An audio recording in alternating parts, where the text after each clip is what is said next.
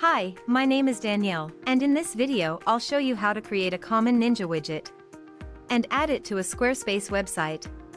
Let's get started.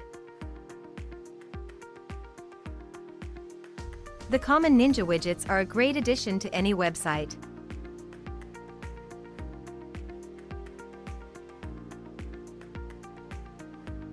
To start, enter Common Ninja website. Choose your widget from our large collection of widgets. And once you've entered the widget page, click on the Create button to enter the editor. In the editor, you can edit the widget's content and easily add more items to it. You also have the option to select a template and skin. Customize the overall appearance. And set up advanced integrations and settings.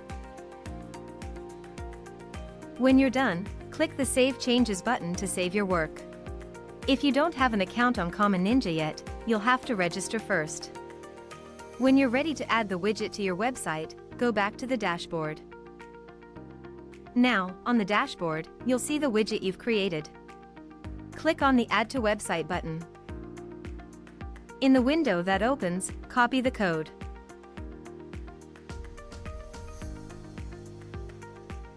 And close the window. Remember, you can always return to the widget and keep on editing it. Now let's head to the Squarespace website editor. Please note, the option to embed code is only available for Squarespace Premium users. In the Squarespace editor, click on the Add Block button. Find the code block and click on it. Place the block wherever you wish on your website. Click on the Block's Edit button. Here, in the window that opens, simply add the widget's code you've copied before.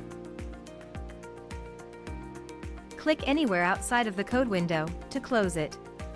The widget's content will show on the preview or the published site.